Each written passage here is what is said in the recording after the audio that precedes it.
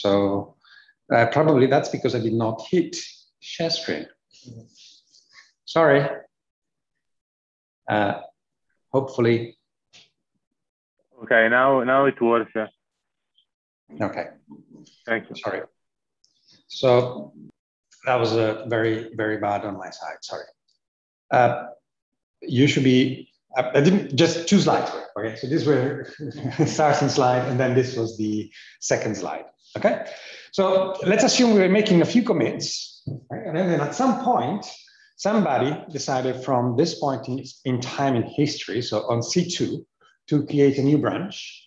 And this has happened somewhere here. So I was here, somebody created a branch and decided, okay, now I have a new idea. I want to check that that idea works. So you start committing on that branch. And in the meantime, somebody else has published things on the master branch, and they went ahead. Okay? So the idea is that at some point you would like to, things have a life of their own. So you keep working on your idea while people working on the master branch. Maybe your co-author is working on some section of a paper, and you're working on another section of the paper. So you're here and the guys over there. And at some point you would like to go forward and do a merge on the master branch. Okay? And there's 2 ways of doing that. So one way is the way of the brave, which is I don't care, I don't care how the graph looks like, and I don't care whether there's mixture of histories going back and down. I don't care about what is the actual logic behind the things. I just do merge, and I keep merging the branches everywhere. And this is the result.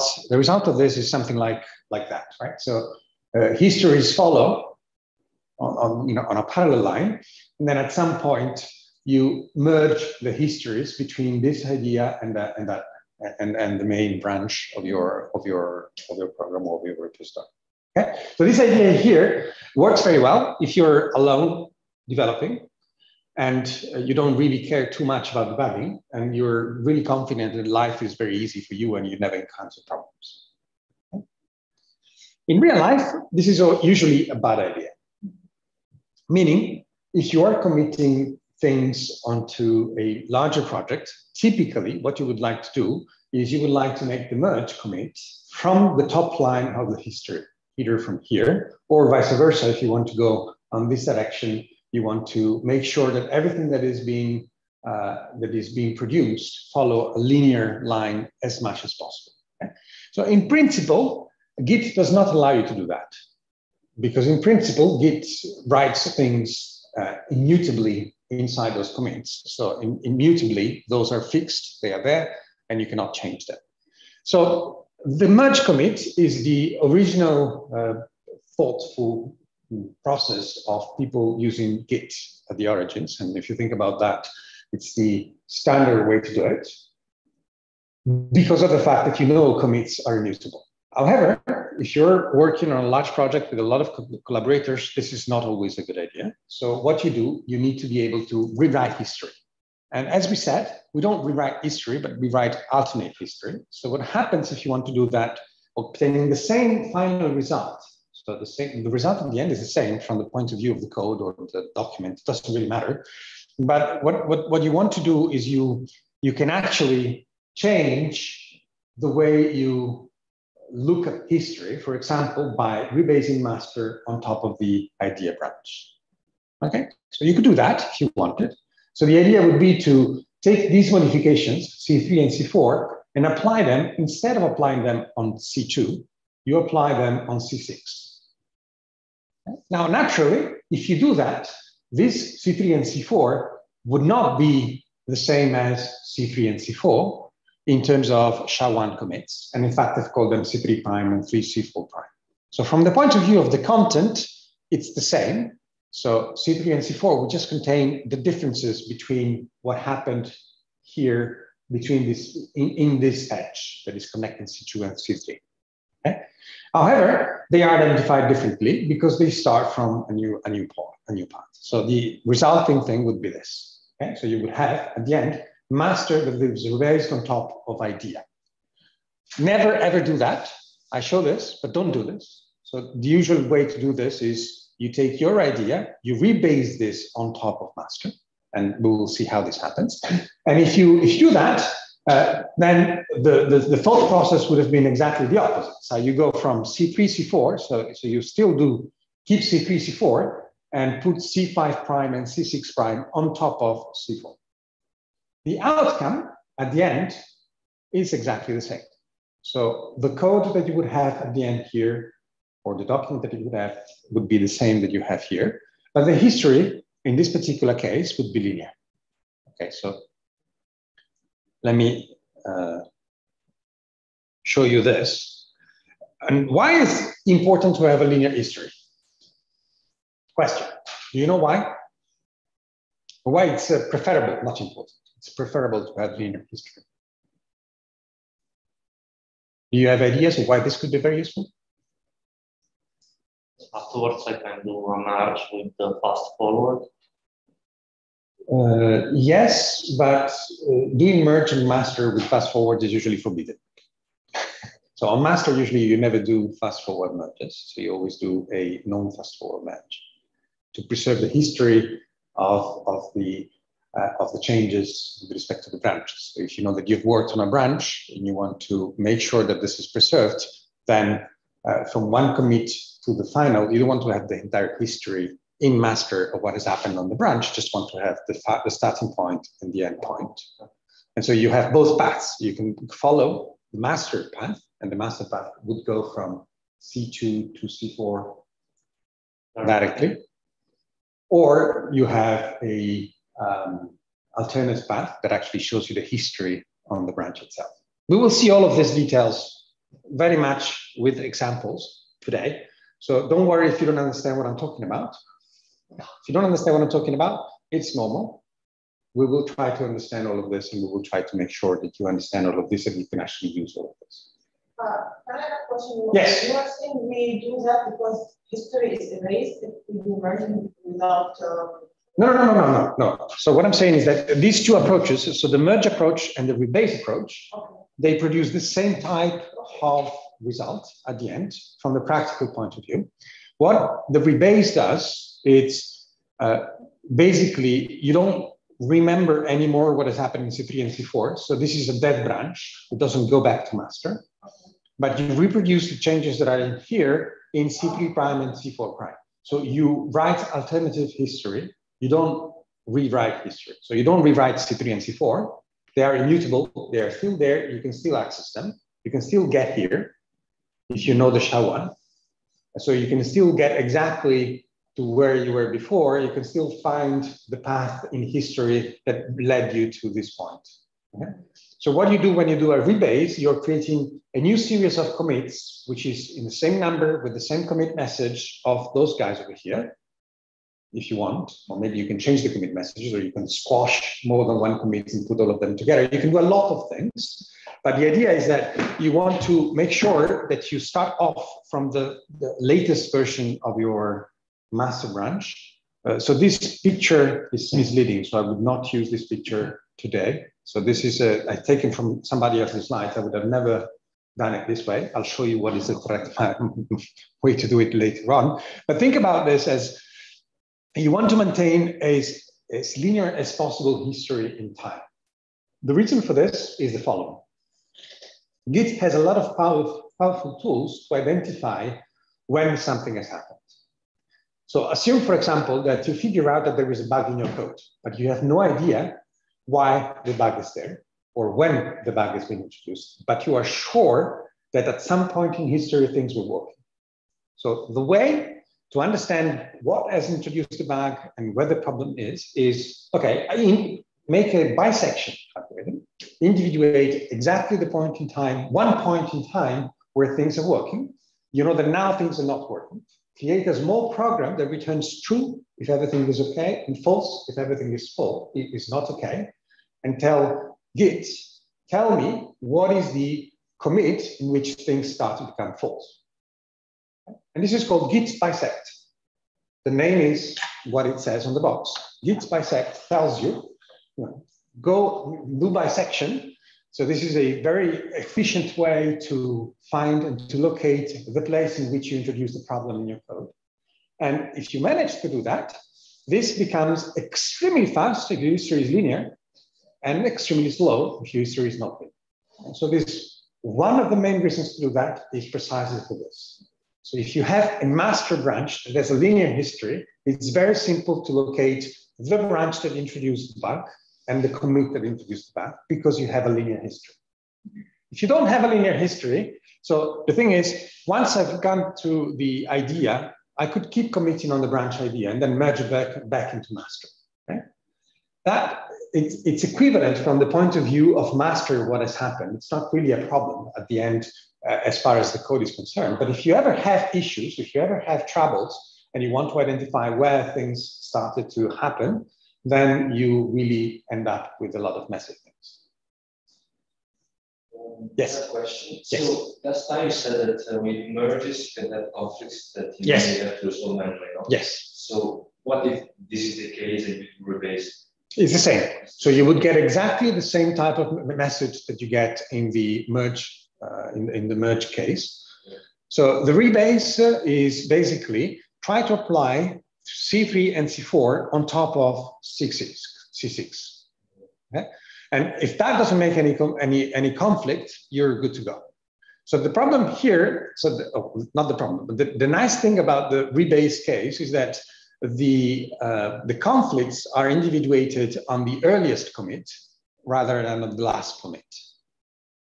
Okay? So that also helps you because, for example, if you introduce a conflict in C5 with respect to C3 and you do a merge, the conflict will not be resolved on C5. It would be resolved on C7.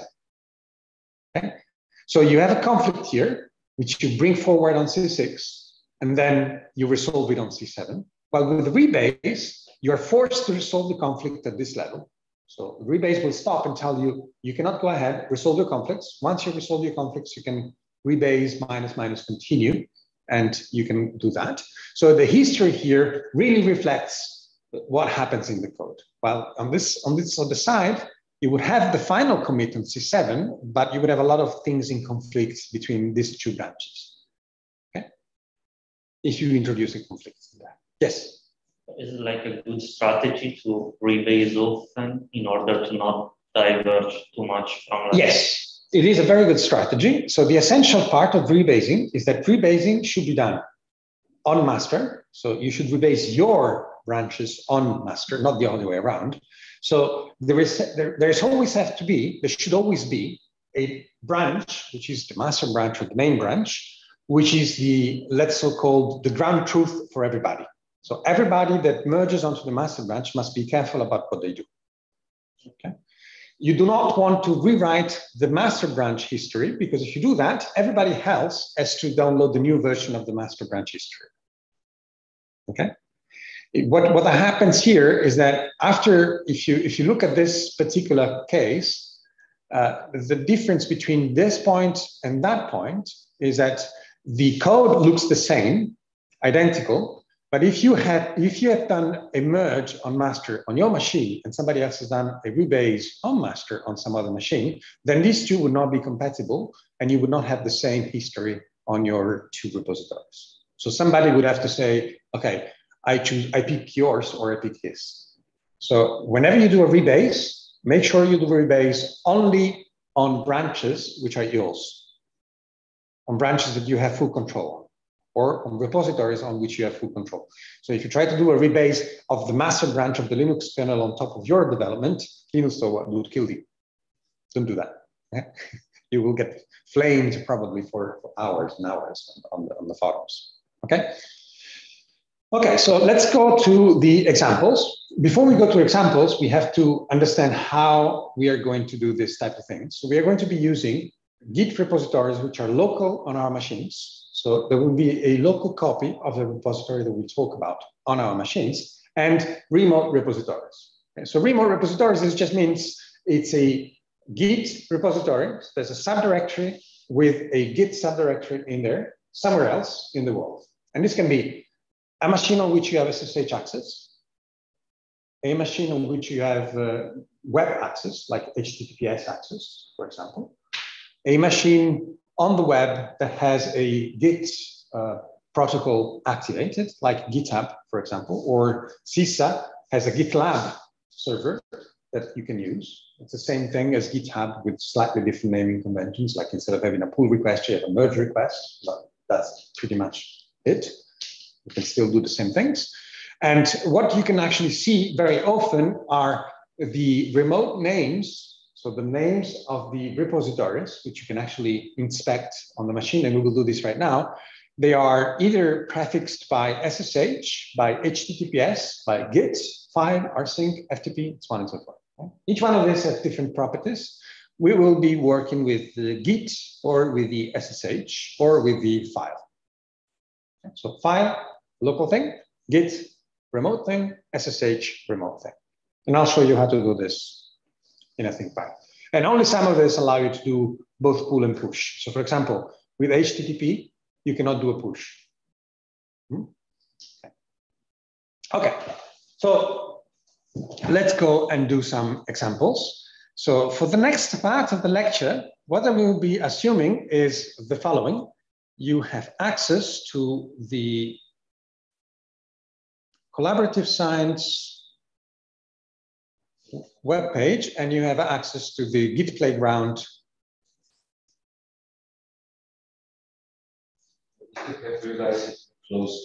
Yes, absolutely. Let me close the lines. Okay, let's go to Git Playground. So if you go to this address over here, you can find it in my repository on GitHub. So this is the repository that I would like you to use. So if you have never ever used Git before you can do anything, so if you go to the notes and look at one Git MD, there's a little bit of instructions about what you should be doing. The very first thing that you should be doing is to tell Git who you are and what is your email address. So let me just make this a little bit larger. And this is done by issuing these two comments. Okay.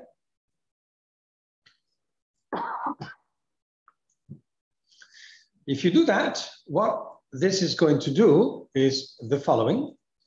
It's going to create a git config file in your home directory, okay, that contains at some point the definition of your name and email, right? So for me, that is the user is Luca Helte and the email is lucahelte@cisa.it. So this identifies me on Git, on GitHub, on any commits as the author of the various commits that I'm going to be doing. Okay? There's a lot of other things that I do here. Like, for example, I have an alias list because I used to come from Subversion. So Subversion had shortcuts that were called CO and CE for checkout and commit. Okay? But this is just me. I like to write two-letter things like CO, BR, CI, SD, WL. I'll try to spell everything out. So I will try not to use these shortcuts in this particular lecture because otherwise you're going to get confused because you don't have those things. But there's also very nice things. For example, here I have a git wdiff, which I think is very useful. If you look for word diff on Google, colored word diff on Google, this gives you a version of diff, which is a version that only highlights words. And this is very useful if you do LaTeX and you have one long line in which you changed one single word and you try to figure out what is the word that you've changed. And that's impossible to see unless you actually make the words show up in your diff tool. So this is, for example, one of the things that I will be showing to you very soon. Okay, so let's start by assuming that you have done git config, right? Git config -- global. And you can do that as name equal your name and your address. This is a shortcut of what I showed you before. This can be done in both by setting both the username and the email address. Okay, so if you do that, now I'm not hitting enter, I just had Control C so that this was not executed since I already have set up all of those. everything that you do after now will be okay. If you don't do that, if you try to do anything like a commit, it will tell you, I cannot do that because I don't know who you are. Okay, good. Now the comment that I would like you to issue to start with, let me remove the Git playground and let me start from scratch, is I would like you to start cloning my repository. So the remote repository that we have, that I've shown you there. So you can go here on the Git playground and copy this. If it's SSH, that means that you have added an SSH key to GitHub. You can do that to allow GitHub not to ask you for username and passwords all the time. Otherwise, you can use HTTPS. This will ask you for your username and password whenever you do an action on this repository or on any repository on GitHub. So my suggestion would be to use SSH. Do you know how to create a key, SSH key, and to publish an SSH key on GitHub? Question mark? No, very good. So before we start, let's do that. The way that I would do this is SSH keygen should be an application that you have at your disposal on the terminal. Okay. And you can call it, let me say that this is a user cell type. Instead of calling it ID RSA, ID RSA for GitHub lectures, for example. If I do that, what is going to happen is that it's going to ask me for a passphrase, and I'm going to use an empty passphrase. So I don't want to have to enter anything when I do that. And this is now generated two keys. One is the private key, and the other one is a public key. Why is this useful? Whenever you use an SSH protocol, you can verify the identity of a person by trying to do some cryptographic algorithm that will succeed if and only if you have a public key and a private key that match. So the idea is you give the public key to the server where you want to connect to, and when you connect, the server will try to test whether the private key that you have matches the public key. So it's like a key and a key lock on the door. So if you have the right key, you can enter. If you don't, you cannot. So you can share the public key with anybody. Never ever give away the private key. So the private key is actually the key that you would use for, it's the physical key. So if you give that to somebody else, they can log in to anywhere where you have saved the public key. Okay. Now, once you have that, you can open this directory and locate that file. I have several of those guys already. So you will see for GitHub lectures.pub, I have that, but then I also have a GitHub rsa.pub. So this is my original public key. If you want to have, once you have created that, you can go here, and there should be on the profile, there should be a settings. And on the settings of the profiles, you have SSH and GPG keys. You can go to the SSH keys over here, and you will see all the keys that are available on my GitHub account.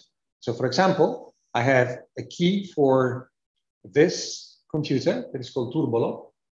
I used to name all my computers after fictitious Seven Dwarfs things. So I had Stimulo once, I had Buffalo, and I had Turbolo. Turbolo is a fast computer.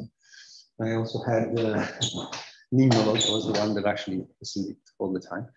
And I have one on Marconi, and I have one on Ulysses, and so on and so forth, so that I can always pull and clone all of my remote machines, right? On my remote machines without having to add things. So if you want to do that, so what you can do is you can add a new SSH key. And if you don't say any title here, this is going to be abstracted from the key itself. And then the thing to do here would be to just cat that and copy it. So you should copy the content of the key itself here. If you add that, GitHub host key, oh, it will ask me for password, which it's too long for me to remember. So I have this guy here.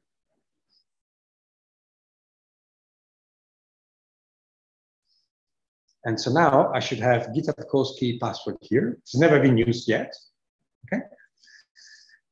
And at this point, the way to proceed would be to tell SSH that whenever you connect to GitHub, you want to use that public key, the one that you've just created. Or if you decided not to create a new one, you just pass your public key and it will be the one that you actually use by default, which is this ID RSA pub, RSA pub, which is the one that is used by default for your system. So if you already have that ID RSA pub, you can use that. Otherwise, you can use the new one. And you can change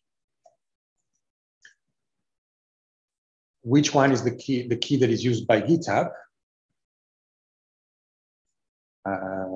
Now I don't have it here, of course, because here I'm using Turbolo, and Turbolo is this guy over here. You can tell which key to use. Well, I don't have an example here, so let me take an example place where I do actually have an example. There should be somewhere here an example in which I tell what is the key that I'm using on the config file. Not here.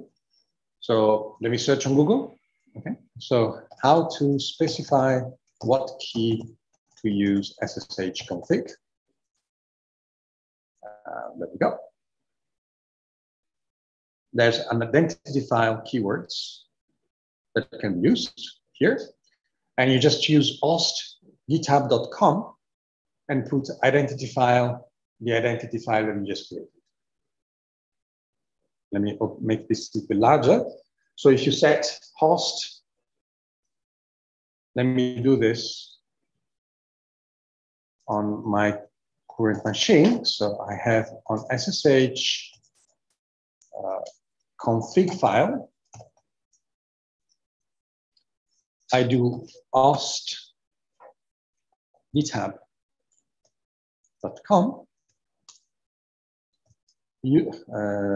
Host, and this would be host name is the same as before. So if you don't say anything, it will just use the github.com name. User is git, and identity file is SSH. For example, if I remember that was ID RSA GitHub course, maybe. I remember. Lectures. GitHub lectures. So this would be host name github.com.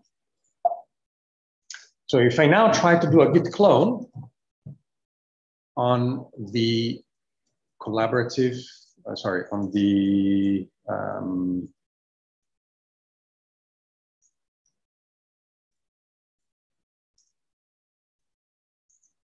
latest repository that I have here, which is the Git playground, and I copy that. So I know that the user is Git because it's git at, okay? So this is the way that they instructed to use that. So the username is Git. And if I try to do that, it will tell you no such identity. So I probably got the wrong name.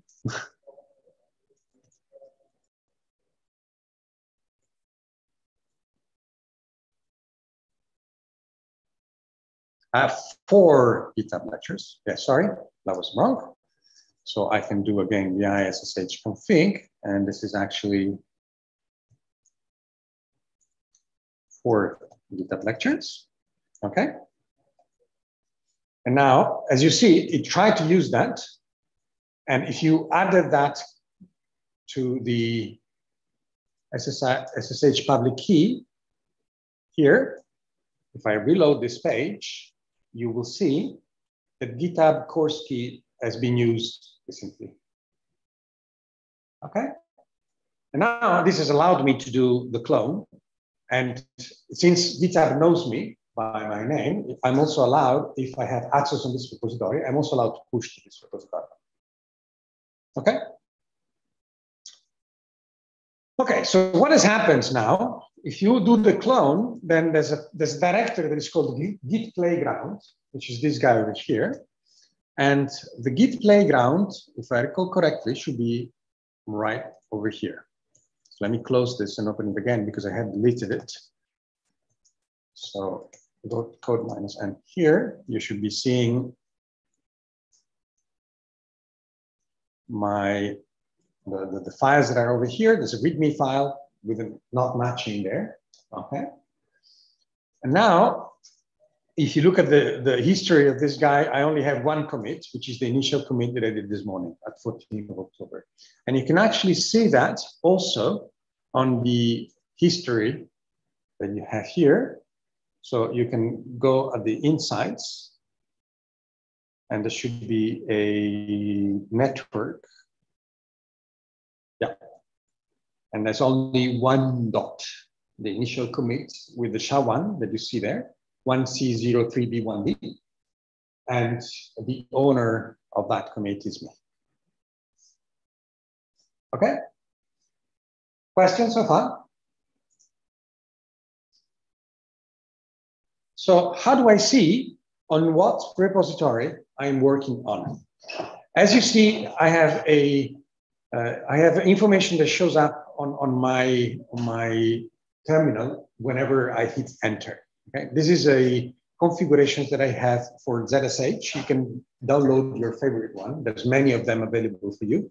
And in particular, since I use Git basically everywhere, my home directory is under Git. All the configuration files that I use are under Git. All of those, I mean, of course, I'm not committing all the binary files. I'm just committing all the files that are text files, C++ files, LaTeX files, CV files, whatever. Okay? All of those are under version control. And so I always need to know where I'm at, in what branch I'm working on. So this is particular saying to me, I'm working on the main branch, and what is the SHA-1 commit that I'm working on. Okay? So if you look at this, this is exactly what this is telling you. So this is 1C03B1D. So I'm sure that I have the exact same copy that is currently on that commit on the web. Okay. If you have done the clone, this is exactly what you should get. And you can ask for that by looking at the branch command. If you don't say anything with the branch command, it will just tell you what branch you are in and what is the name of the branch you're in. So the star here tells you where is the head branch, where's the head of your current work tree, meaning what will be, which branch will be advanced when you make a new commit. Okay? So remember, the branch is just a named tag, well, not a tag, it's a named reference attached to a commit. And if this is attached to the head commit, whenever you commit a new thing, this head will just move forward and follow where you are. Okay? So if I ask with -v, for example, try that, with branch -v, what I get is it will tell me that this is my initial commit. It will tell me the short message of the commit, which is here, and it will tell you exactly what is the SHA-1 of that commit. Okay? If you want to know more about it, you can do git log, and this will tell you exactly what has happened to the repository. And there's of course just one commit. So you can see this is it will contain also longer information, but it tells you actually who's the author and when the commit has been done. And this is available graphically with a lot of tools. So there's one that is called SourceTree, which is very nice.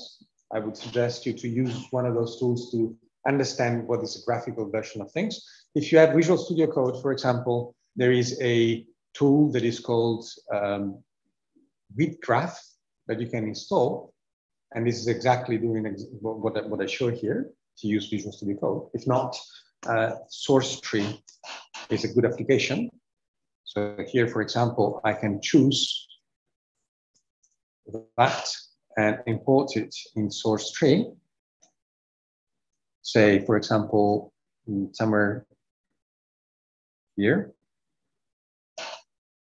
And it's, of course, not a Git LaTeX thing, so it doesn't really matter. But let me open this. For example, this is how it would look like. Okay? And there isn't much to show here, simply because if you look at the branches, the main branch only contains one commit. If you start committing things, you would see here the graph growing with the list of the commits on the right-hand side in a pretty much the same way that you actually see it here. So just to show you this on a real application. So for example, if I go to the Deal2 library, which is the one that I was discussing with you the other day, and look at the graph of this guy, well, the graph of this guy is much more complicated, much more intricate. Okay. But as you see, there's always a commit between, so between one commit and the other commit on the branch, on the main branch, which is this one that you see here. Here is actually called the master branch. The history is almost linear in the sense that this is rebased on top of the latest version. There's a few commits on the branch, and then this is merged back to master. Okay. This is as linear as it can possibly be when you have 4 branches which are merged every day. Okay. So this is roughly, you will see 3-4 branches that head off from the same starting point, and then they are merged one after the other without rebasing the latest one. And some of them are very long running, but then before they are merged, usually they are rebased, right? But some of them are not. So for example, here there has been 1, 2, 3, 4, 5 merge requests on the same day, 8th of October. So 1, 2, 3, 4, and 5. All of these are merge requests which have been merged on the same day. Okay. So this is going to be the most difficult example that I will keep in mind, that you should keep in mind for these types of branching and merging and stuff. And now we will start working on our example. So let's start with an exercise. Okay. And what's the name of the visualizing tool you were mentioning? Source tree. Yes. Okay. And you just open a directory that contains a Git subdirectory that you've checked out, and it will show you the graphical version of it. Or if you're using an editor like Visual Studio Code, then Git graph is what we'll be using here. And this shows up. So you can actually install a lot of Git tools for Visual Studio Code. And this is in the extensions. So if you search for Git, on the extensions of Visual Studio Code, it will show you Git history, Git lens, Git graph. So these are the 3 that I've installed.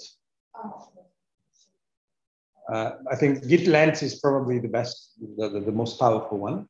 So with Git lens and Git graph, you're good to go to do all sorts of stuff. And as soon as you have installed those guys, there is going to be a little symbol here on the left, which is called source control. And with this, you can do a lot of things related to Git. Okay. So let me try to do that. So let's start by doing something related to Git, related to the exercises that I would like you to do today. Okay. So let's start.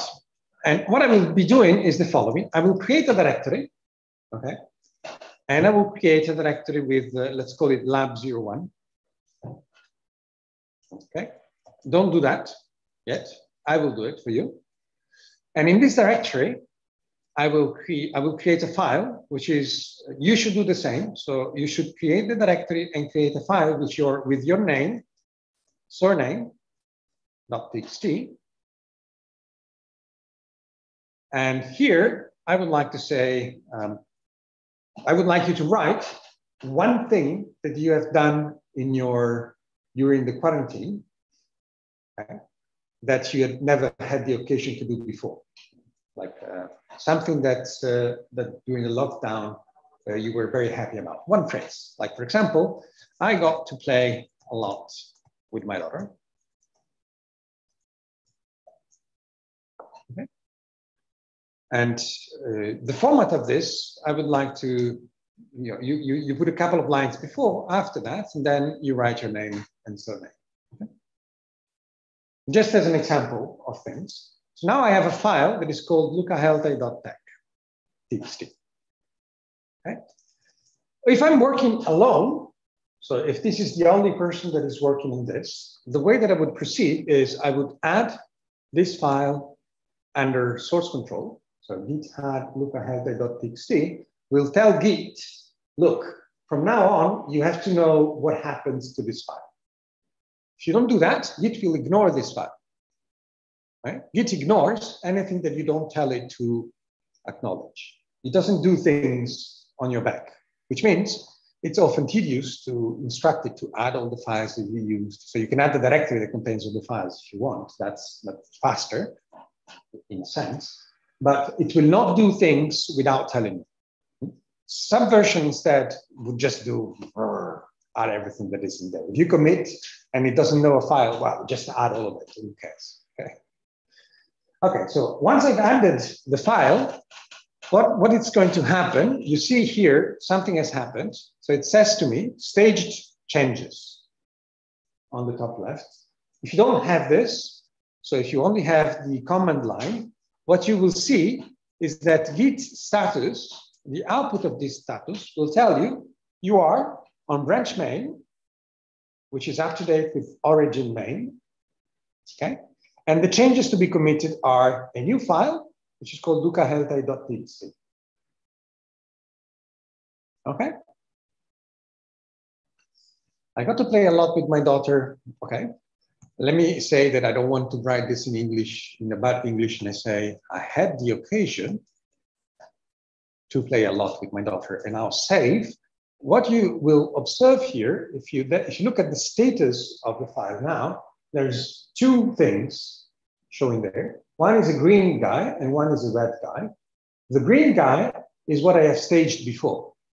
So Git does not, in any means, do things without you telling it to do. So I have changed the file, but I did not tell Git that what I've changed should have been committed in any way. And I haven't committed yet. So there's a difference between the staging area and the working area. So the difference is the working area, so what is the current status of the file, could have had nothing to do with the staging area. And if you look at here, how they look like, the staged changes are, I got to play a lot with my daughter, which is what I said before. So I said before, add lucahelte.txt. That means I'm telling you, Git, now what is the status of the file? This file should be, as it is right now, stored and be ready to be committed. Now you do that with all the files that you have. And then if you make changes to the files, or if you make changes to part of the file, you can still do that without committing those changes. Okay? This is important to keep in mind.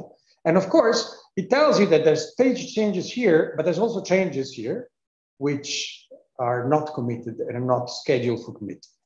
Okay? If you want to do this graphically and you just click here, this will stage those changes, meaning it will execute git add lucahelte.txt. So if you now look at the git status, you still go back to the same status as before. So there's just a green light here saying this is a new file. And now this is what I'm going to be committing. Is it clear? I haven't committed anything yet. So this commit is not there yet. I just staged it to be committed. So this double stage is unique to Git and to Mercurial, for example, but not to Subversion. So in Subversion, when you commit, you commit. That's it, finished. There's no stage area. So if you want to do that, you have to work around a little bit if you want to replicate the same type of behavior on Subversion. Okay, so let's do the commit, git commit, and now added Luca's description. Oh, sorry, Luca description.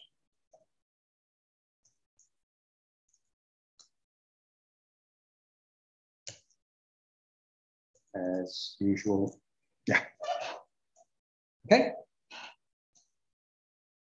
Now what happens if you look at the graph of this? Now, all of a sudden, I have another commit. Okay? This commit is not on the web server yet. Indeed, I have not told the web server that this commit should be taken into account. So if you look here, the latest commit, which is here, is still the one that I had 1 hour ago. So 1C0 3B1B. Okay. If I want my commit to go to the server, what's the command that I should be using? Git push. Yes. Okay. So now we start with the complicated stuff, right? So where is it going to be pushed? Question mark.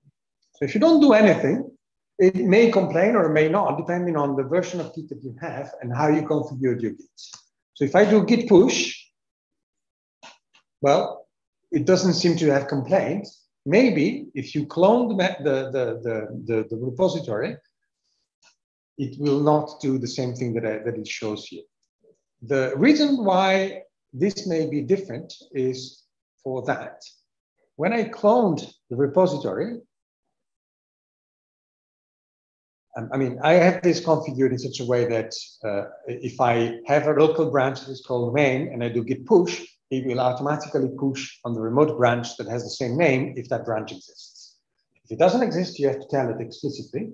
And when you pull or push, you have to tell explicitly from what branch to what branch you want to push or pull. Okay. So this command is identical to say git push origin master. Okay. So what is this comment that I'm here? So the origin, which is this guy over here, identifies the repository on which I want to push, or the remote repository on which I want to push. So how do I see the remote repositories? Let me introduce you the remote command. And if you look at the remote command, remote tells you what are the remote repositories that have been registered to work in synchronization with this repository. If you have cloned the repository from me using SSH, this is exactly how it would look like. Okay? Okay. If you have a GitHub account, and you should. Now, I would like you to go here and hit on this, look, I have the Git playground, hit the fork button, okay, and fork this repository. So what does the fork mean? Fork is just a clone of the repository. It's a remote clone of the repository. Okay? So it creates a new repository in your GitHub account, which is a clone of this repository. Okay? So it's now an exact copy of the current repository that is here, okay, on your remote GitHub account. And now I want you to start playing with this remote repository. So how do you do that? You could clone that repository in a new directory. Once you have forked it, I cannot fork it because it's my own. So, I mean, it would tell me, where do you want to fork it? Okay. So I'm assuming that you have done this. If I do the fork, it will ask me, do you want to fork it somewhere else? Right? So I don't want to do that because otherwise I'll have messed up a lot of stuff. But I'm seeing that some of you did, right? So I have 4 people that have actually forked it. Yep. So I see all of those guys here, right at the moment. Now, say that I'm K. Bidris, okay? And now, what I'm going to do, I'm going to clone this locally in the same repository. So I want what? I want to be able to push to that repository. And since they are perfect copies, I don't need to create a new directory with that new repository. What I need to do is just to add a new remote. Okay? So git remote, if you do help, it will tell you a lot of the things that you can do with the remote command, right? So one of the things that you can do is you can add a remote. So what I'm going to do is I'm going to add a remote. And if you look at the command, it tells you, and you can ask what branch, what master, tags, not tags, mirror, blah, blah, blah. But then the last things, which are the mandatory arguments, are the name and the URL of the repositories. Okay? So if I look at that, I will do git remote add kbidris, sorry, student. Easier. Okay. So git remote add student that. Okay. Nothing seems to have happened, but now if you ask what are the remotes that you have, I have two remotes now. One is called origin, and the other one is called student. Okay? So from now on, if those refer to the same repository, I am able to synchronize those two. I am able to push and pull if I have rights, permissions on those guys. Okay? So now, what I would like you to do is I would like you to swap the names of the remotes. So find a way to do that. So git remote help will help you. I would like you to have your origin remote point to the fork, your fork of my repository.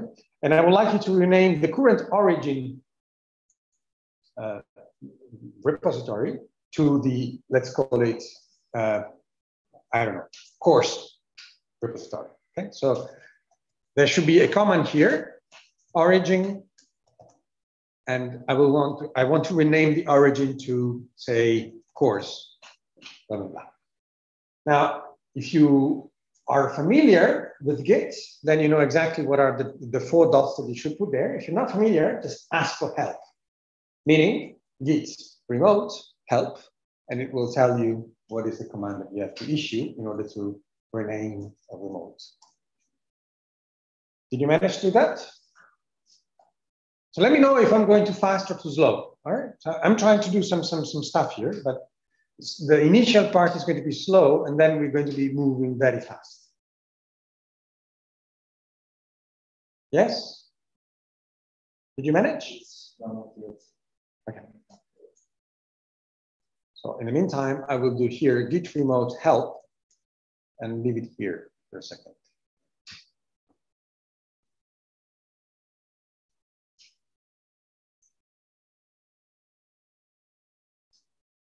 Yes, no, maybe? Yes, good, good. So you might have guessed, I asked you to rename remote, and this is the name.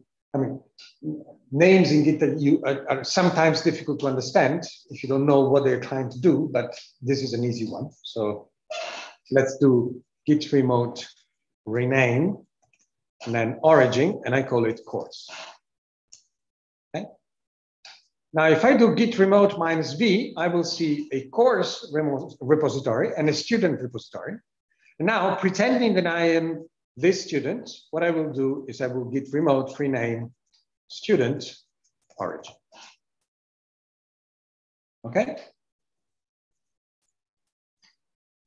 And now, the reason why I did this is every branch and every push and pull that you do is attached to a specific remote. Okay? So you have to tell git push or git pull where to push from, where to push to, and where to pull from. Okay?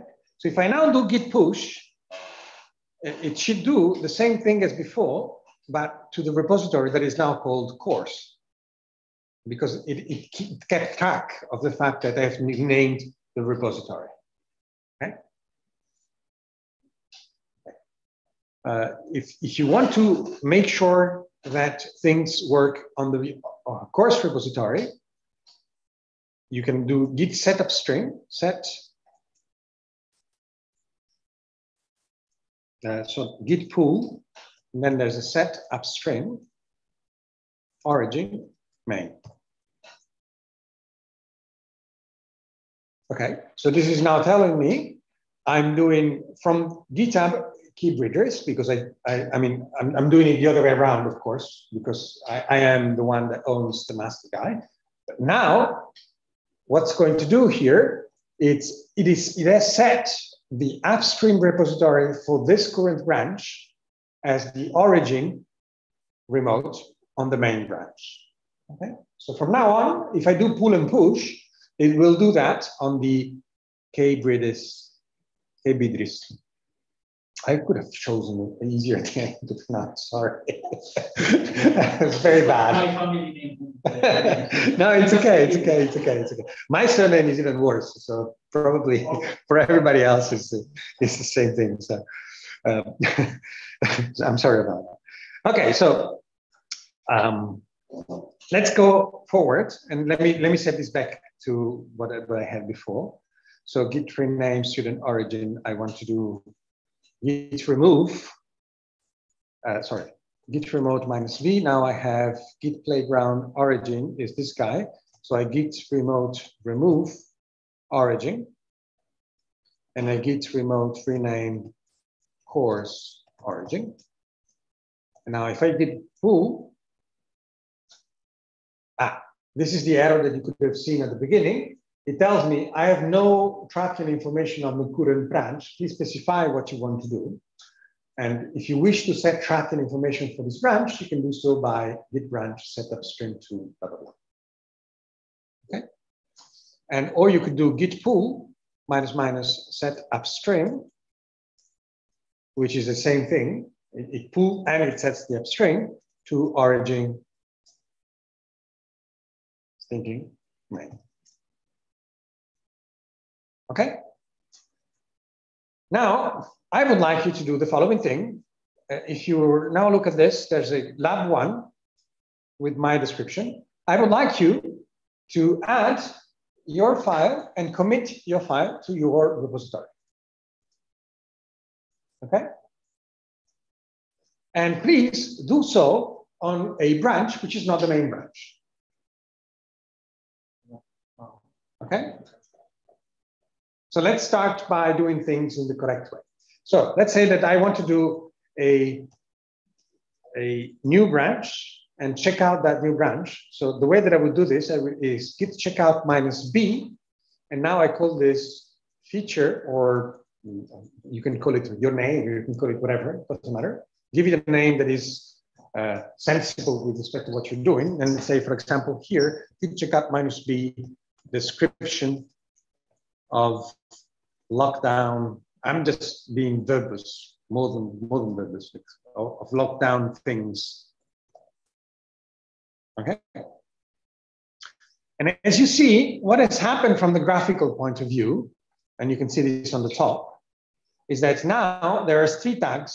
One is the main tag and the origin head tag. And then there's a description of lockdown things branch. Okay. This one is in boldface, meaning if you ask git branch, you will see that now there's 2 descriptions, there's 2 branches, which all point to the same commit. So they are exactly in the same status at the moment. I haven't added any other commit. And here, in these 2 branches, there's one that has a star that tells you where is the local working branch and where is your head. So the head will follow that branch. Is it clear? Now, in this particular case, what I would like to do is I would like to create a new file called Pinco Pallino.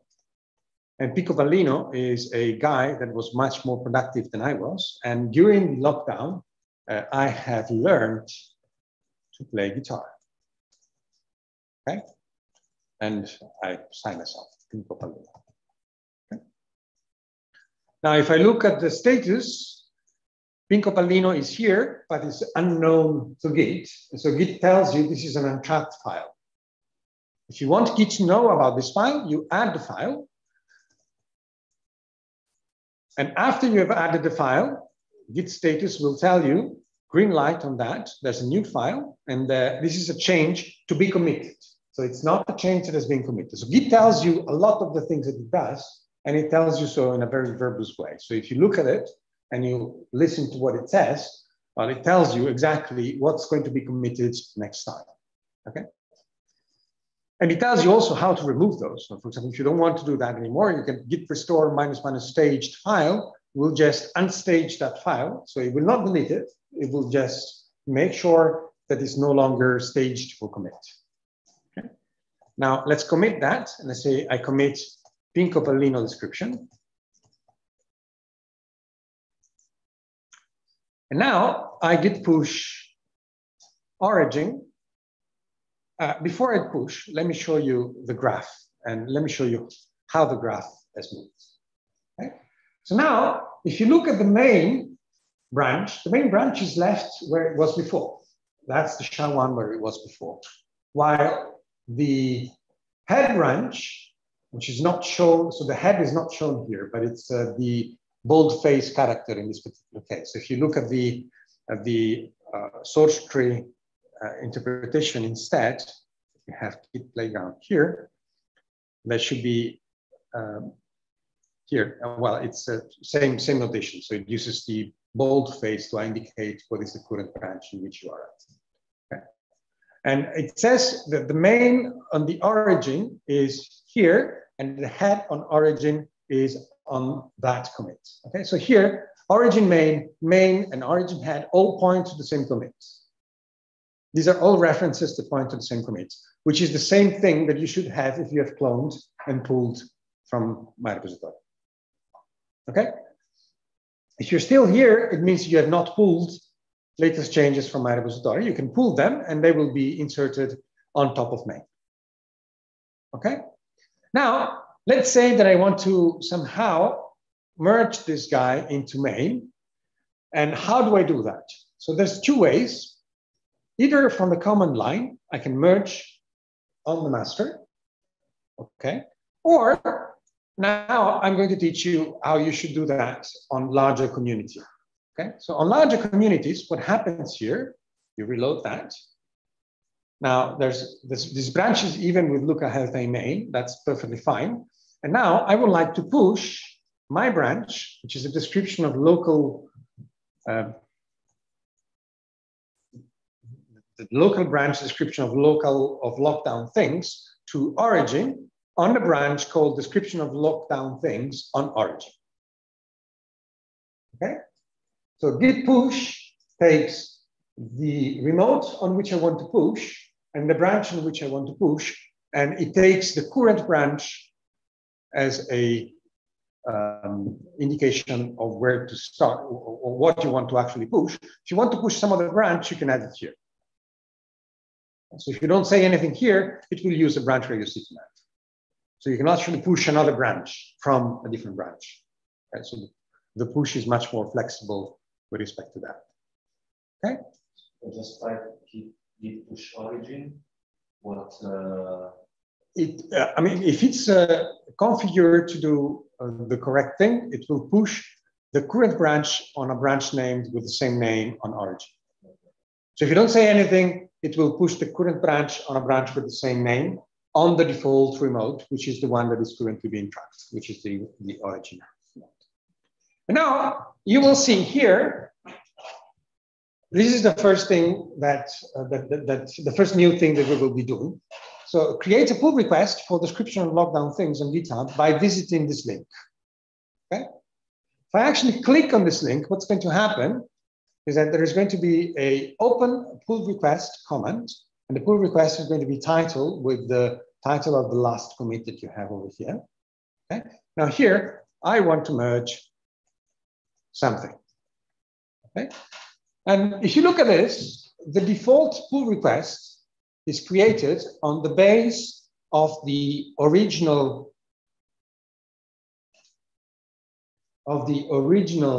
repository where everything started from, and from the base, from the branch where you're actually looking at. Okay? If you have cloned your repository, this one should be my repository. Okay?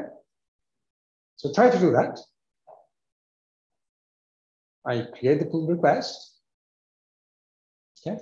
And now we will try to understand what is happening here.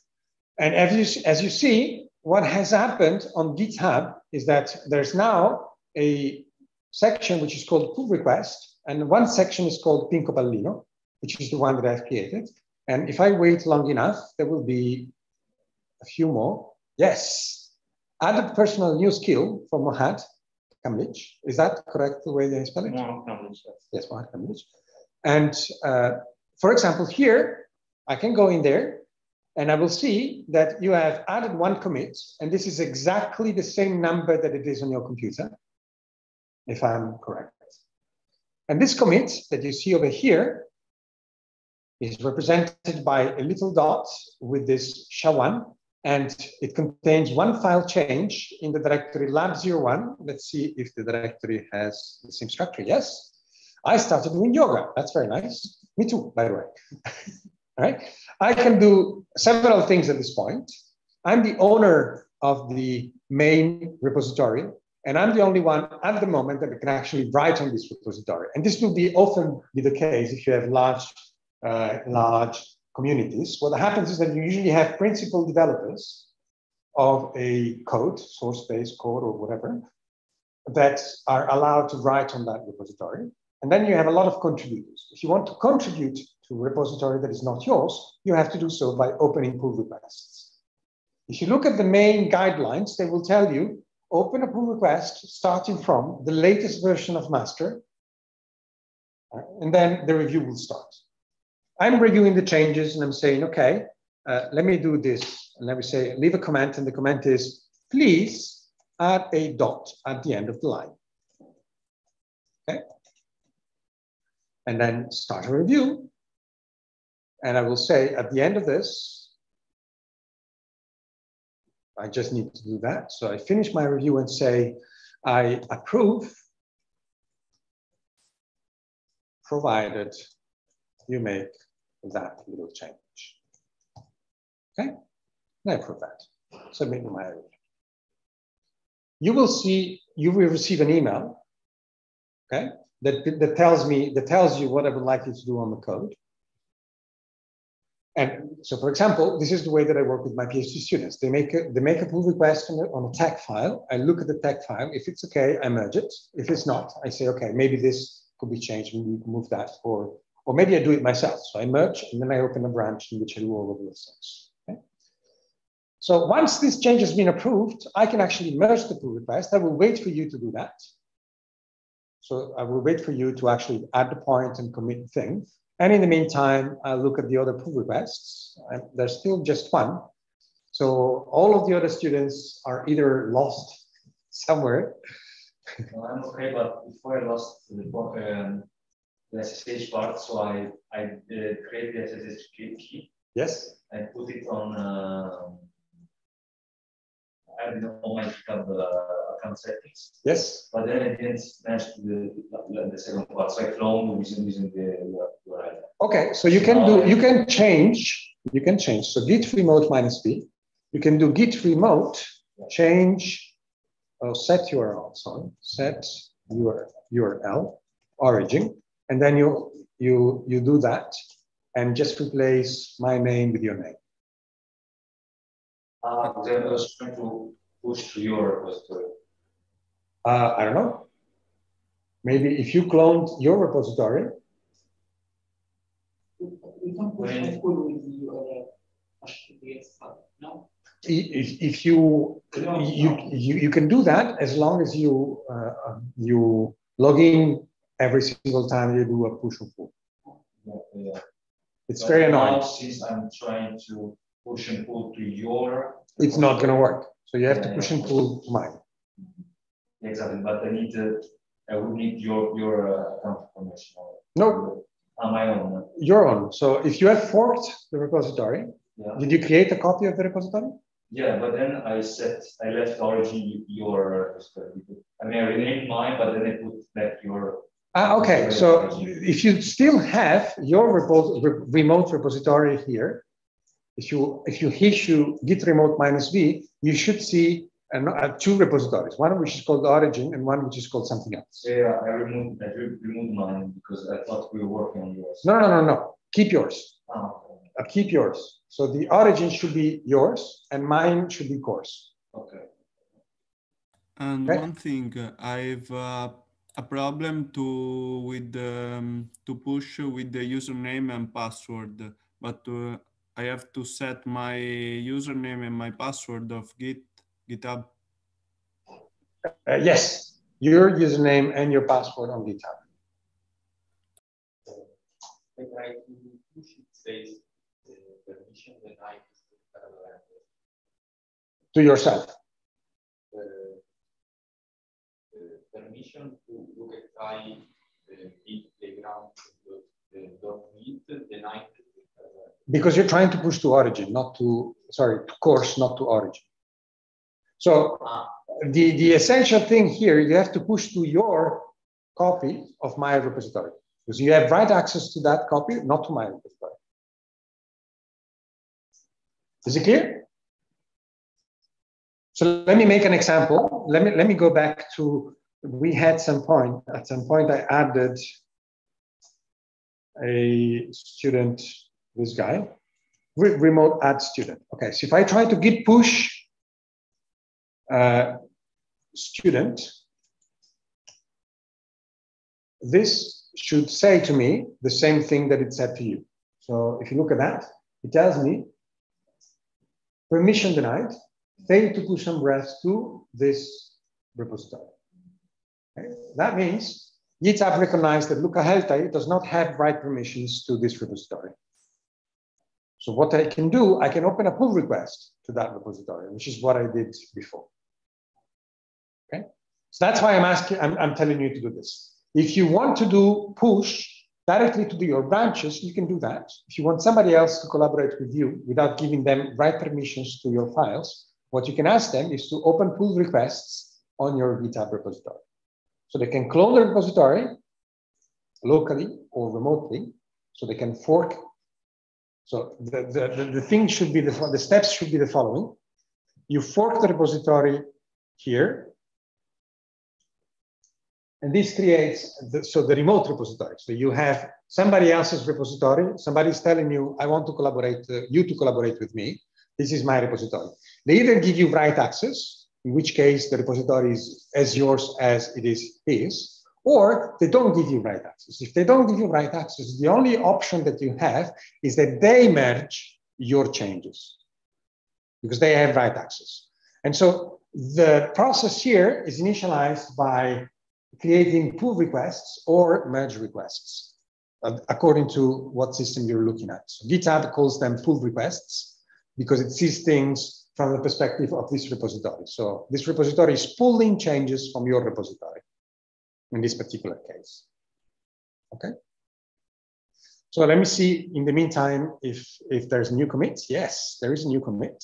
Let's see what has changed. There should be a dot added there. Yes, you see? Now, I now approve this already. And now what happens, what I would like to do at this point is merge this pull request. And as you will see, I've now merged this thing into master, and I have created a merge commit. Okay, so this is not a fast forward merge. If you look at the network, as it would look like from here, now you should see there's Luca Heltai, okay? And this is my commit. This is Mohad Kamlich commit, same, fixing typo. And now I have merged it on my master. And as you see, the history of master is linear. So it's one commit after the other. So it's very easy to identify on master who introduced what problem, what bug, whatever. However, there's always something that jumps off from here and gets merged there. Okay. Now I see here, there's Pinco Pallino as well. Okay. And there is Riccardo Rende, who is adding a text. Okay. So I can actually go there and look at what has happened. And there's also, finally, okay.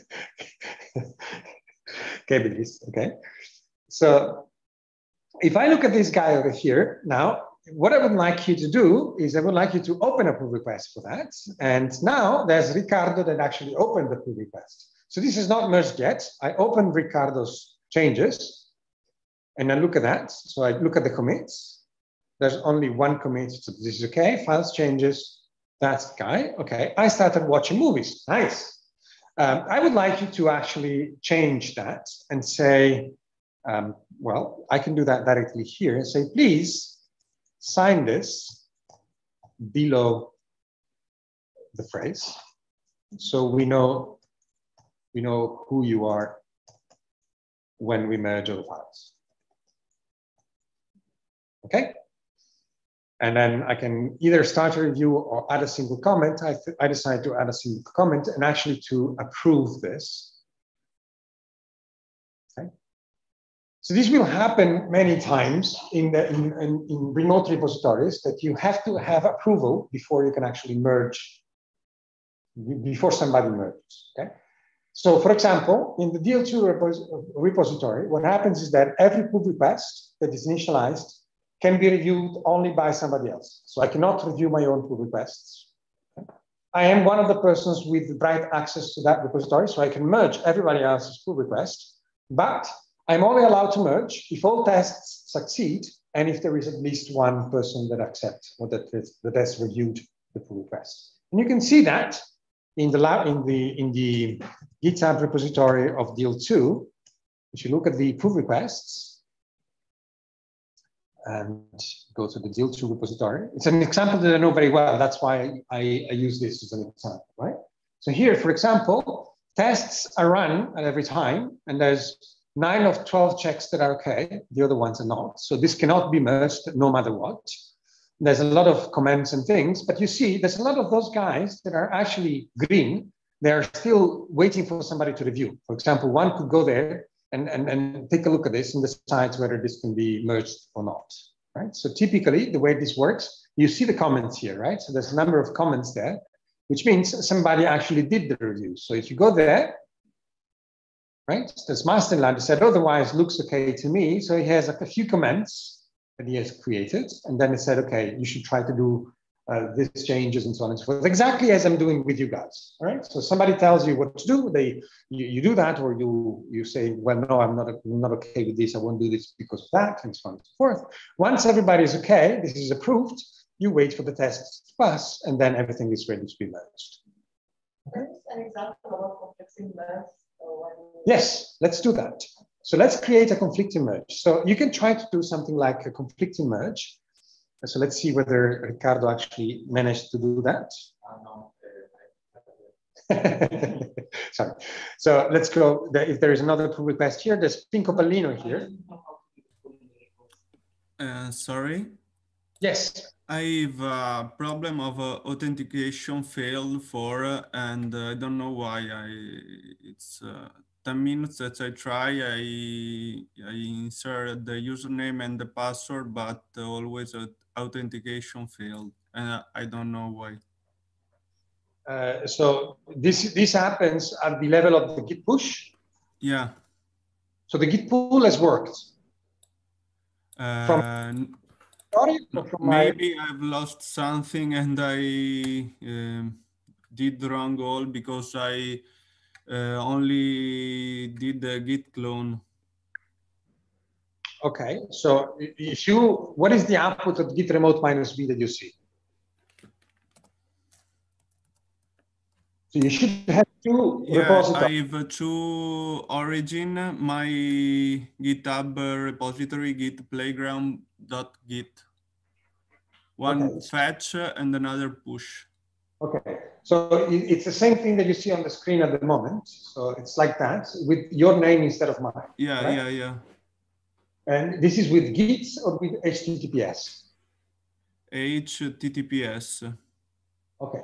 Can you change that to this format by setting Git remote set, I think it's set URL origin, and then you change the first part of Git with the Joshua.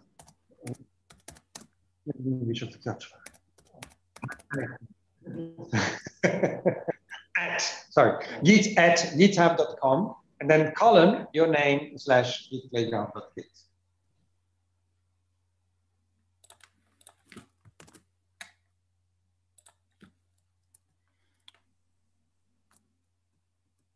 Yes.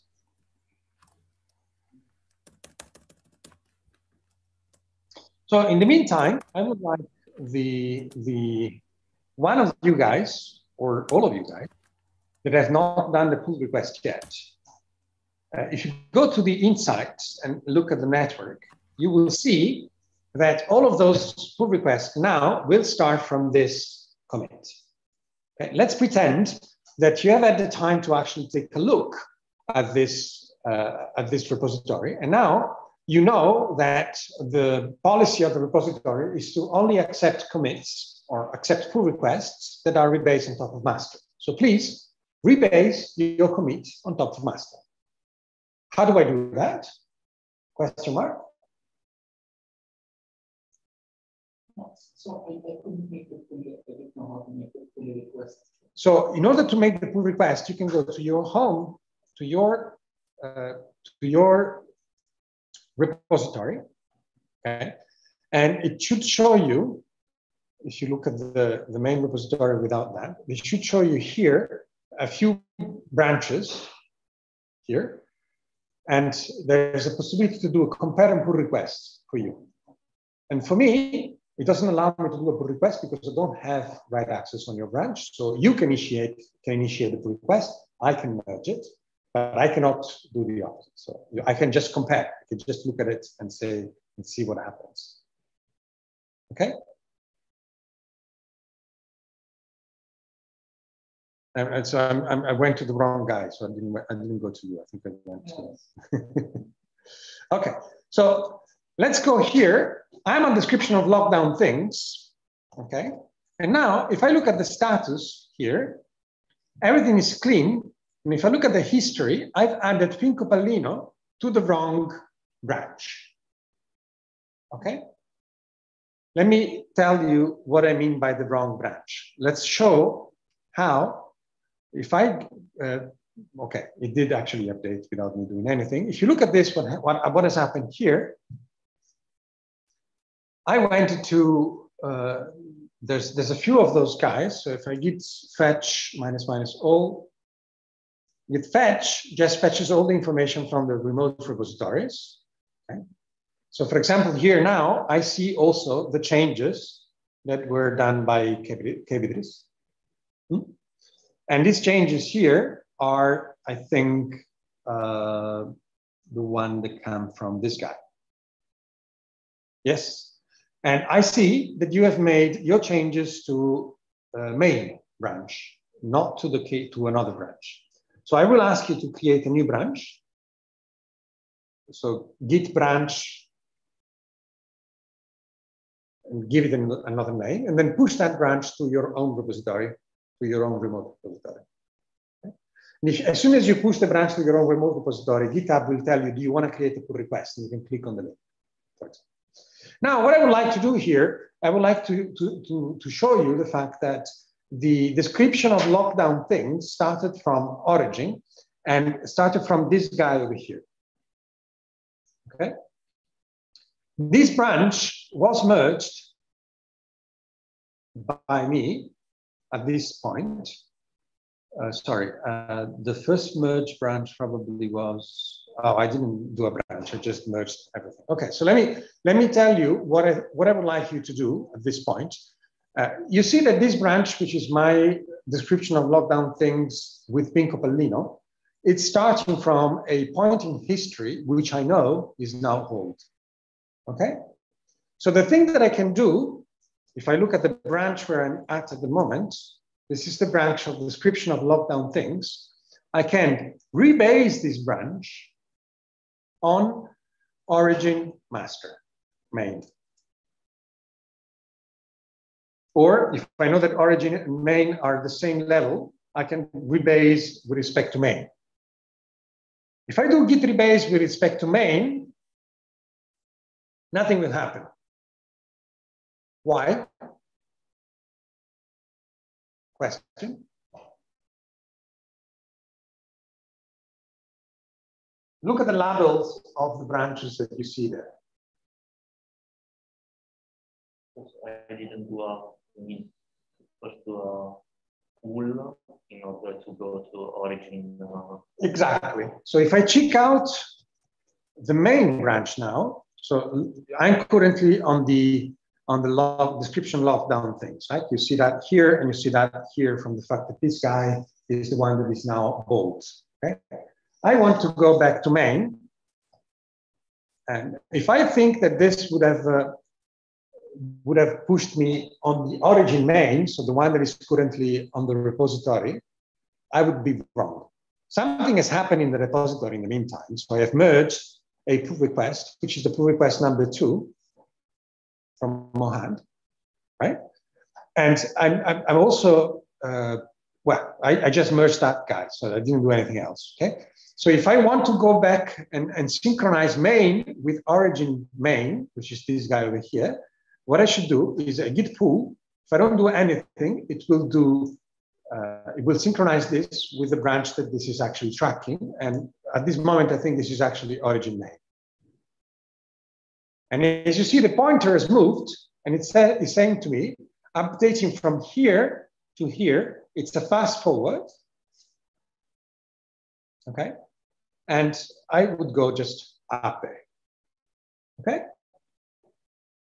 Question? Okay. If I had done some commits before doing the pull, what would have happened is that the git pull would have been a merge, would have initialized a merge. Okay, so be careful. If you pull something and you have commits, what's going to be happening is that it will download everything from the repository remote and then create a commit, which is a merge commit between you and the remote repository. Be careful. Let's try to do this later on, and then we will see how to behave in that case. You can actually ask to rebase your current branch to pass in as an option to pull the rebase option. So we will do this later on. So let's go here and let's try to understand what is happening. So I'm currently on origin main, and what I wanted to do was to go the description and to push this commit on top of the origin main instead of being here. Okay. So the easiest way to do that is to go on the branch which you want to rebase, which is the description of lockdown things. Okay. Now I am on that branch. So this is the bold one. So if I look at this guy over here, I only have Luca Helta and Pinco Bellino. Because on this branch, I have nothing, I don't know anything about what you did here, and I don't know anything about what you did here. So this is a separate branch. Now, what I want to do is I want to move this little dot on top of this guy, right? So let me copy here this SHA-1. So let me copy the SHA-1 here just to give you an idea of what happens afterwards. So okay. I want to be able to go back here and to show you that this is still there in history. So what I'm going to do here is I'm going to do git rebase origin master, which is now the same as main, sorry, not origin master, but origin main, which is the same as main, okay, which is different from student main. So I could have done this as git rebase main or git rebase origin main. Now, let's see what has happened to this. Let me reload.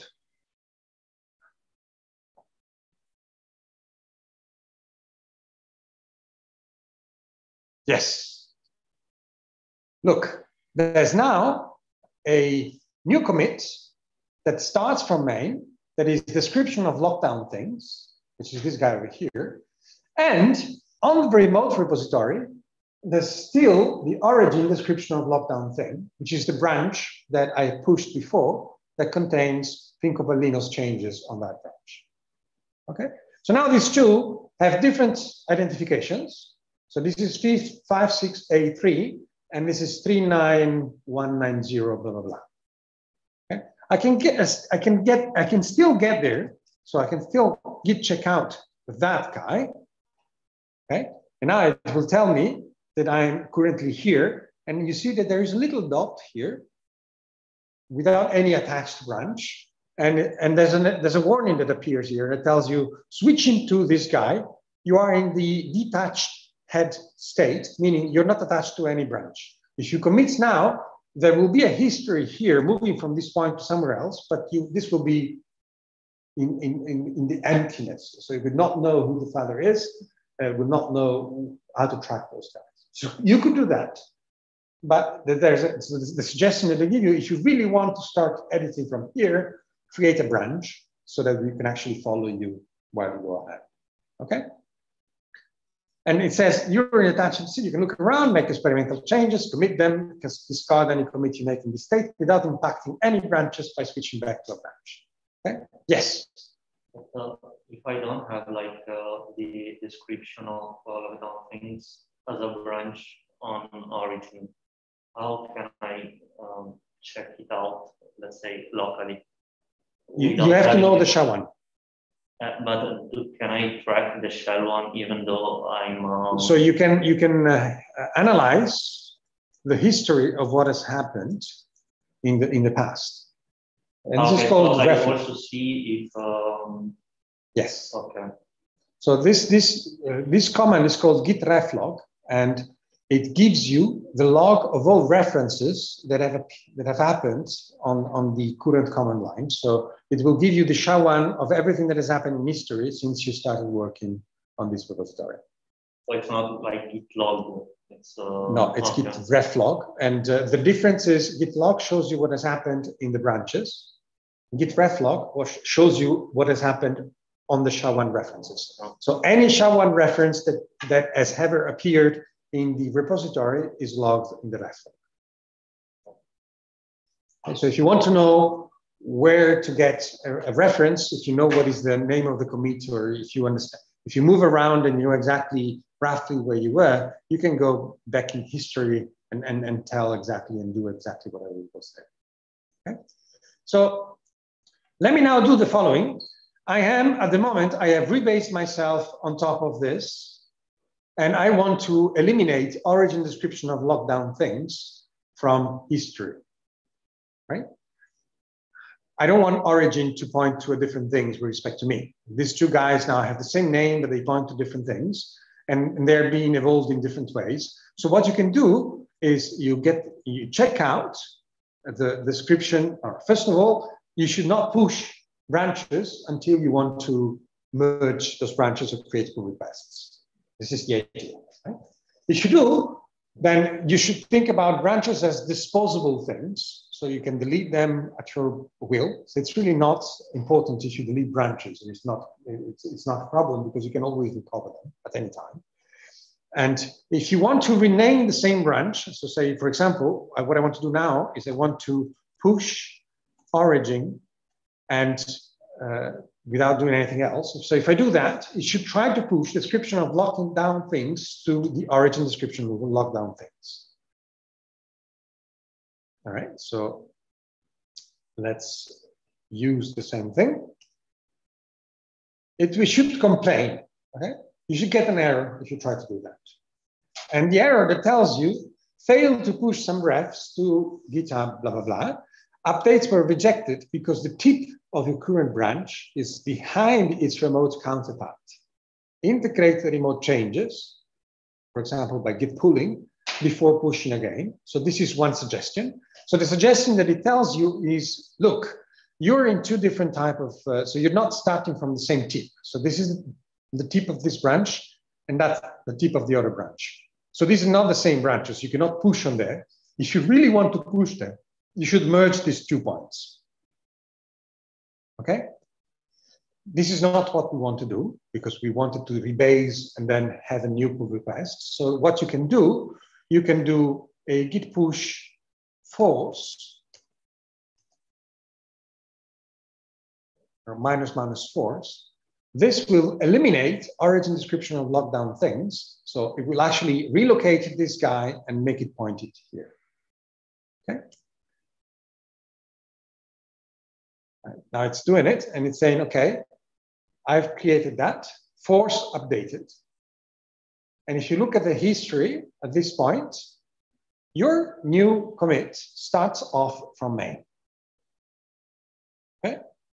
Please do the same. So if I now git fetch,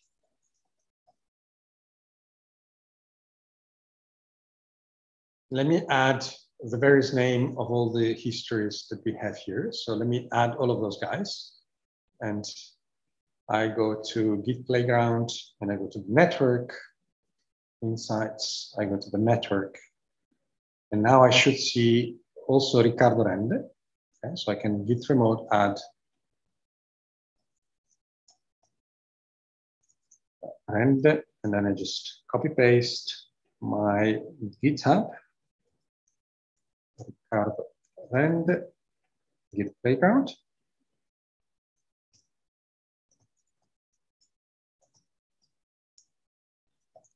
So if I git fetch now, it will fetch information only from the origin. If I do git fetch minus minus all, this command basically downloads everything without doing any merge or any pull or anything. It just updates all the local repositories with everything else you have remotely. So that now, if I look at the source tree, I also have the Rende repository. Now, what I would like you to do is I would like you to, as an exercise, all of you guys, you should rebase the change that you have made to the repository on top of origin head or origin main. Okay. So exactly what I did with my pull request before, with the Pinco Pallino pull request. So the description of lockdown thing is now up to date on origin and here. And I will actually make a new merge request. So if you're not fast enough, you will have to do this again and again as an exercise, right? So here I have two branches. This is the guy, and I open this guy over here, and there should be a pull request already. Since the pull request is open on this branch, it will follow the force push that I have. So this one will have just one commit, which is the latest commit that I have here, which should coincide with this latest commit that I have here. Okay. Questions? Yes. No. Okay. So the exercise is try to have linear history before you open the pull request, or if you have already opened the pull request, try to change it and make it such a way that you have a linear history. This is sometimes a request that developers ask you. So if the pull request you open require, for example, 3 weeks of modifications, at the end of these 3 weeks, the source code in master will have moved a lot. For example, in Vue 2, this happens a lot. So what happens usually is, please rebase on top of master, and then we will merge. Okay. So if I git fetch minus minus all, I should now see some changes. If you have been fast. Nope, not yet. So I have now the student here should be KBDs, yes. And I should see somehow at some point those guys showing up. Not yet. And in the meantime, I will do what I said we should not do. So I will merge my own pull request. Okay, now if you reload, so if you now make me reload this guy, you will see that origin head will have changed and main origin will have changed, containing also the merge of the description of lockdown things. And my main will be behind with respect to the origin main. Is it clear? So we need to rebase yes. with respect to origin main. Yes.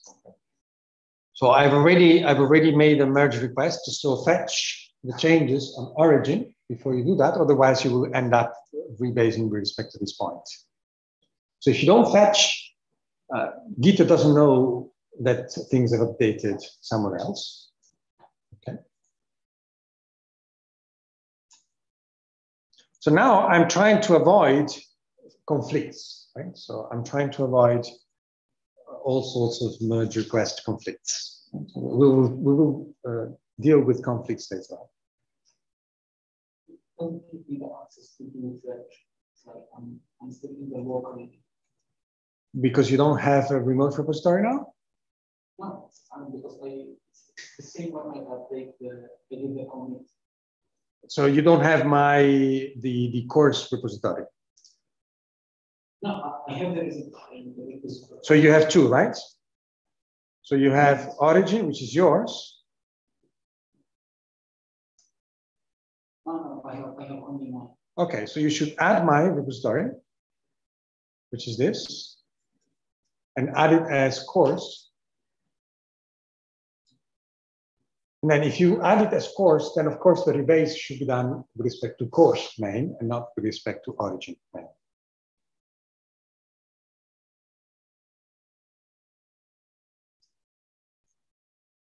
Let me see whether something has changed. Not yet.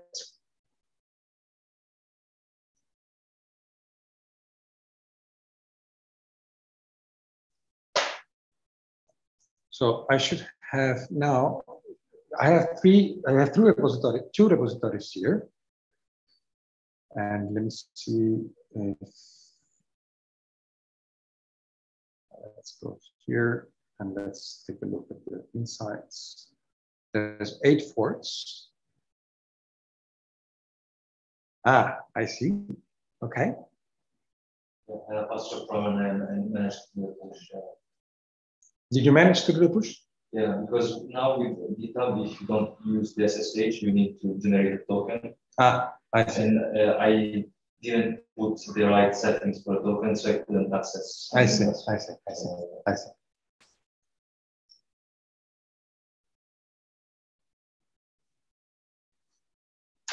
So I see Camlech v2. There we go. Somebody has done something. But you didn't have me as a remote, probably. Precisely. So let's go here, go to Git Playground, and then get that guy. Git remote add Mohad. Così? Yeah. Yes. Mohad. Git fetch -- all.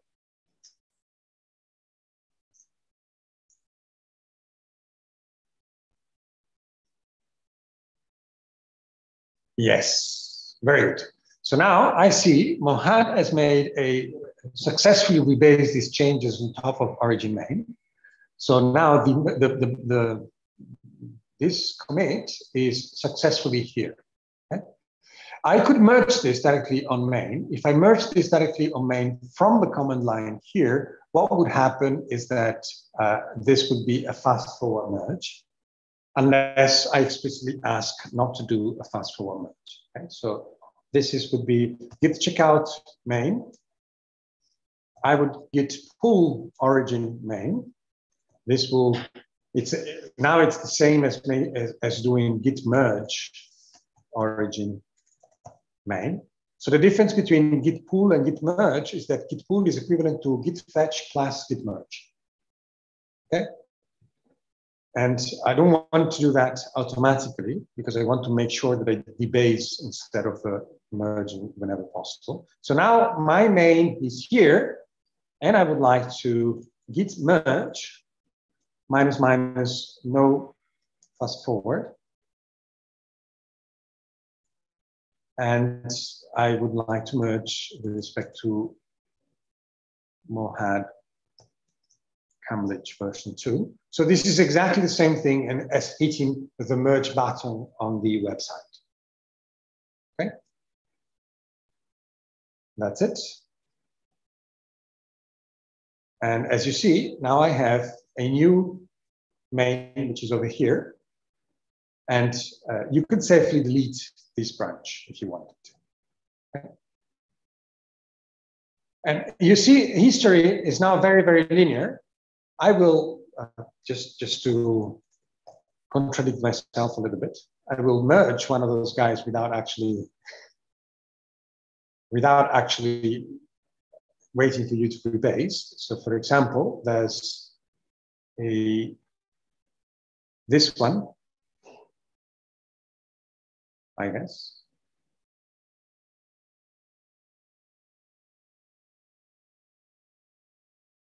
And if I look, oops, sorry, I closed too many things. So if I now look at this, I can, for example, decide to do those merge without waiting for merge requests. I mean, the website for the pull requests is very convenient. No, there's another one. Let me see. Oh, this is the one I just merged? Yeah, from command line. Because I didn't push that yet. So if I push, I should be on master before it is push. On main. So git push origin main.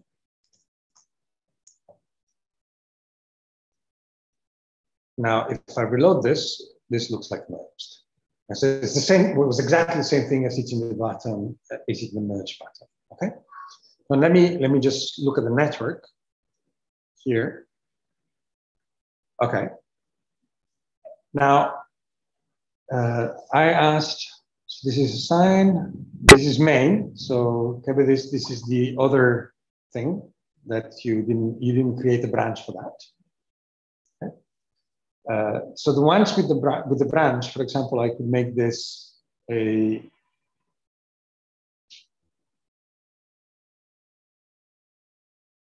started watching movies. So this was the sign, okay.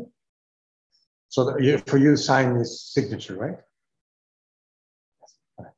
So I can merge that from the command line, which was this one. Sign is signature, right? So you meant not as in plus or minus. No. Okay. So it's okay. Now it's clear. I was for the same. So I didn't realize that we had that. So let's merge that. Git merge. Now, if I try to merge without fast forwarding, this is now equivalent because this cannot be fast forwarded.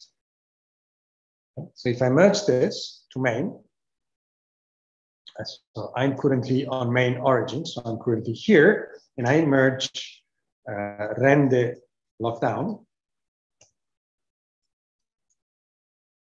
right?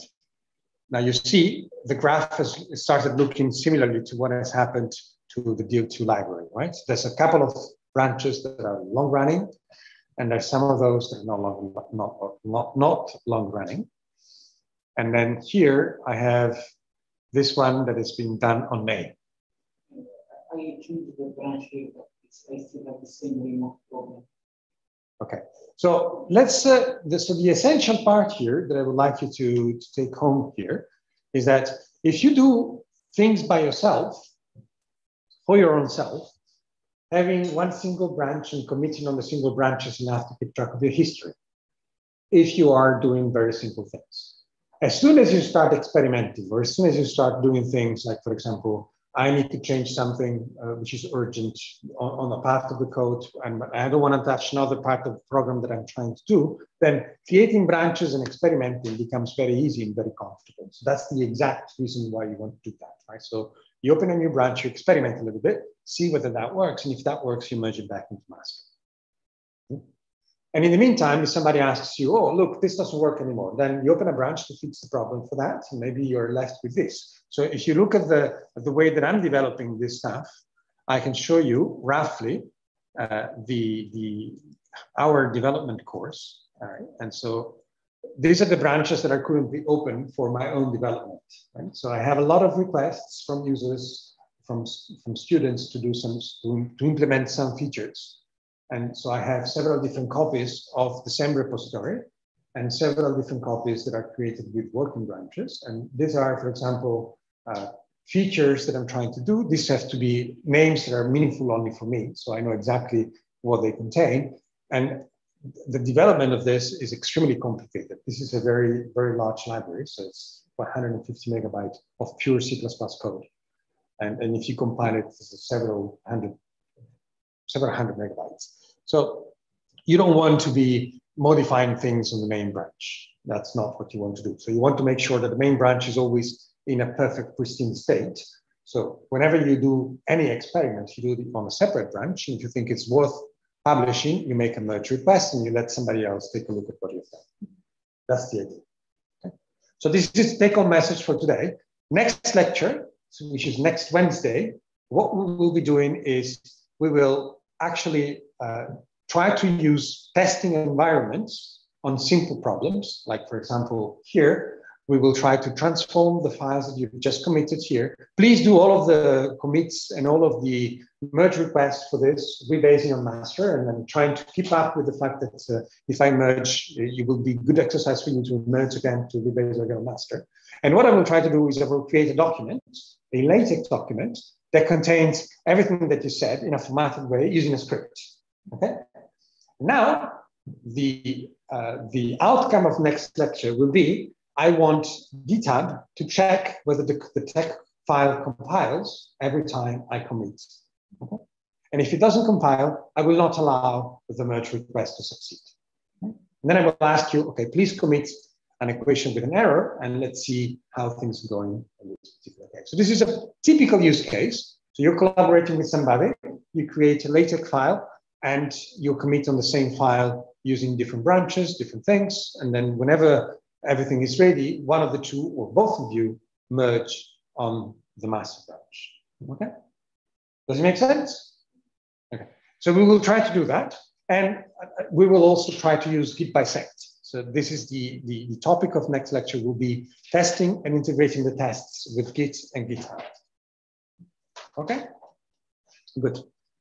Any questions from people on Zoom? I mean, I know that there's a lot of things to take home here, but you have to experiment with this. So there isn't much that we can do in a couple of hours unless you really push yourself to experiment with this and use this on your day-to-day life. So my suggestion would be start putting every tech file that you have under version control. It's very useful. It's a very useful thing to do. So just the tech, not the PDFs, so not the final results, just the source codes. This is much smaller. The images, the data, and put them under version control. You will be surprised how useful this is in the next months to come and years to come. I mean, I still have my own master thesis under version control, so I can still see how my brain was developing very slowly during the period of my master thesis cycle. So this was several years ago. Transformed from Subversion to Git, which is what happened next. Okay.